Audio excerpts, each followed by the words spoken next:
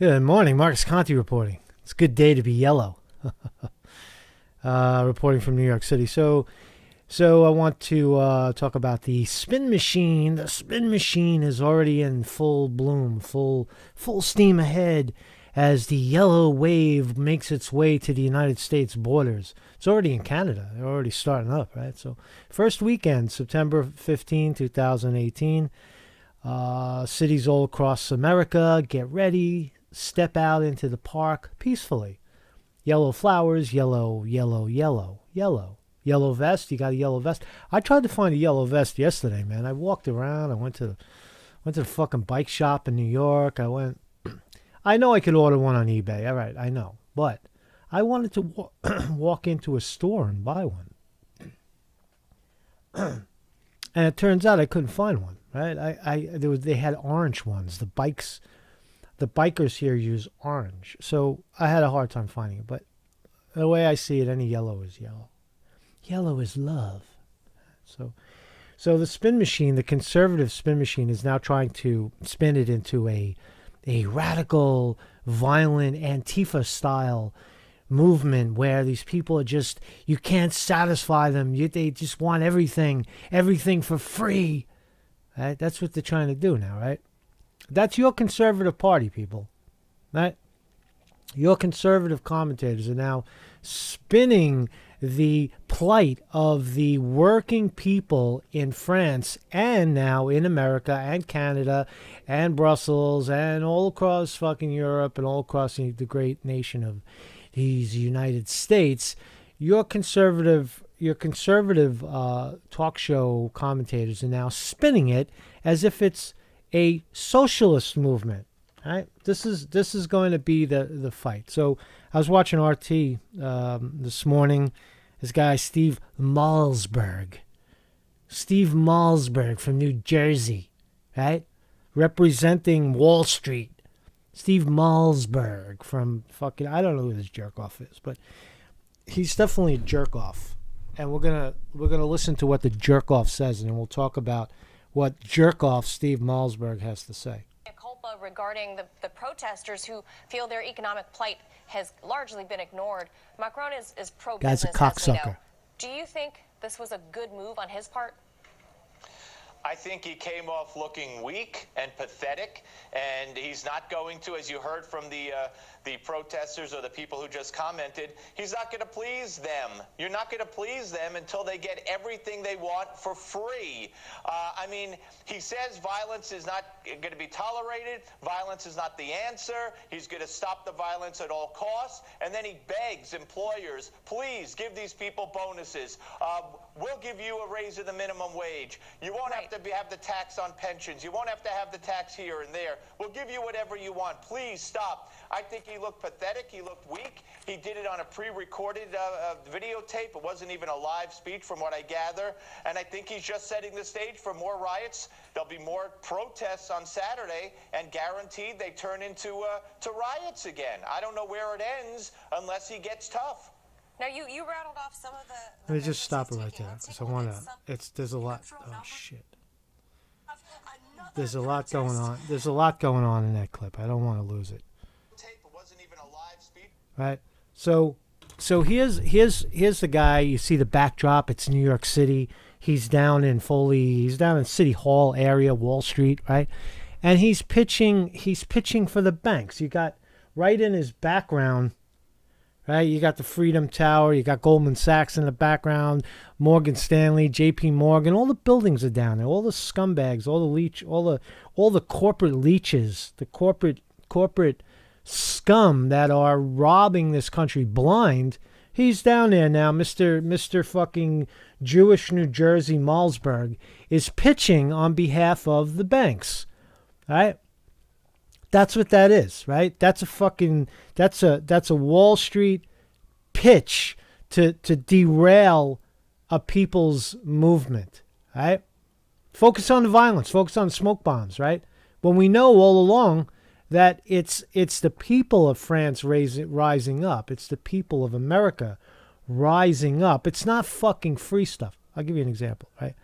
When you work at a bank, like not this idiot, because this idiot has never worked in a fucking bank, But some of the idiots that do work in banks, what they do is when you work for like Goldman Sachs, you don't even leave the building. They have gourmet lunch.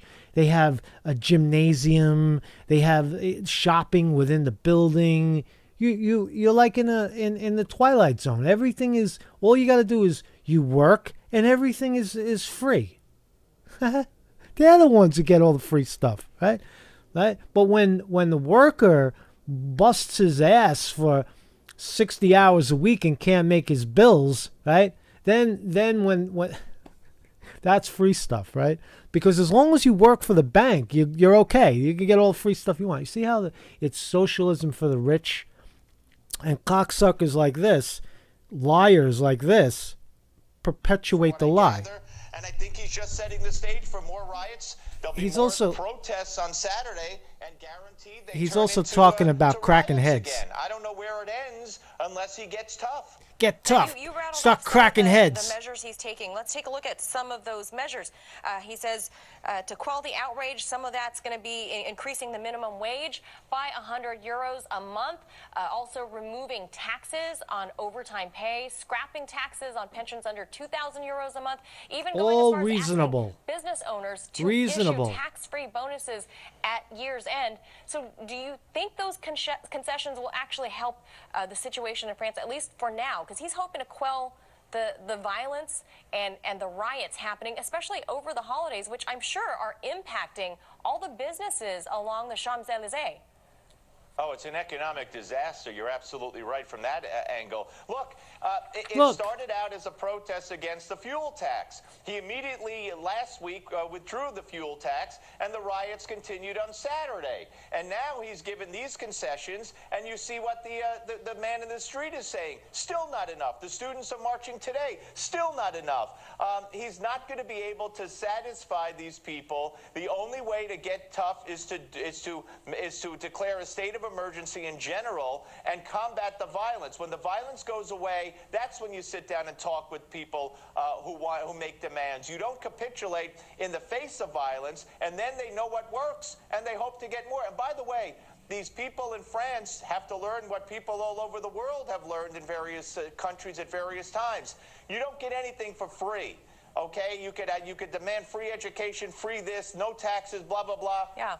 And who's paying? The rich? You can't squeeze enough out of the rich to satisfy all these people's demands. Now, I'm glad you brought up the whole rest of the I mean, it's so offensive and so condescending. These people, the fucking people of the country, he's pointing out. These people, those people, right? He's also saying start cracking heads. And when they stop speaking up, and coming out in numbers, that's when we'll negotiate. No, they did that for their whole entire lives, and no one is listening. Right? See, this is a fucking roadblock right here. Guys like this, right?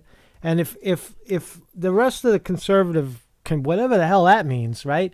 Guys that wanna stop real momentum in this country, like the movement of the Yellow Jackets, to actually wake people up to the economic problems, then you gotta confront guys like this. This is bad news. So it really, I mean, when I watch that, it creates a visceral reaction where this guy is a mouthpiece, right? Understand who he is. He's a guy who does the bidding for the banks. He gets a pat on the back for that. Oh yeah, fucking start cracking heads. Telling the police start cracking heads. When they yield, then we'll negotiate. No, when they yield, then it's over, and then you win, which is what always happens, right? Right. So I'm not condoning the violent part of this that is inevitable, but it is a fact that the current oligarchy will not listen. They don't give a shit about voice and people speaking up. They care when the system stops. When the system stops working and you start clogging up Christmas shopping in New York, right? And people stop spending, right? If they're out on Saturday and Sunday protesting in cities all across the country, and peaceful protests, sitting in the park wearing yellow is not exactly a massive protest, but people start to talk and people start to wake up when that happens, and that's what they fear, right? They fear people gathering and coming together and uniting. See, that's really what's going on here, that they're afraid, right? Because look, it isn't just about tax.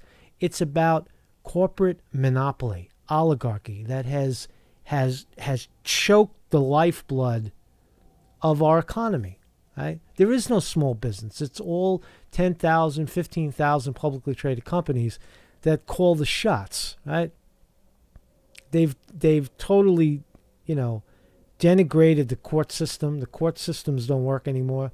The agencies, all these discriminatory agencies and government, none of it works anymore, right? The unions, forget about it. What's a fucking union, right? There's some, maybe one or two left, but for the most part, those have been eviscerated from civil service work. They're just tools of the establishment, right? So it's more than just a gas tax. Fucking Malzberg, you jerk off. You fucking blind jerk off. I'm getting bitter now. So Marcus Conte reporting. So kindly consider making a contribution to this effort, and even like $1 in a tip jar. If the thousands of people that watch this, I know a lot of people have already done so, but if you haven't, kindly make a contribution to keep it going. It doesn't take much. The YouTube people think, oh, this fucking guy's got all these views on YouTube and he's making a ton of money. No, you don't make anything. It's peanuts. And YouTube is now demonetizing videos that they don't like. So it's not sustainable, is what I'm saying. Through PayPal, if you make like a one-time contribution, or if you agree to Patreon for $1 a month, if 1,000 people give $1 a month, it becomes sustainable. I can continue to voice this, give voice to this cause. Marcus Conte reporting.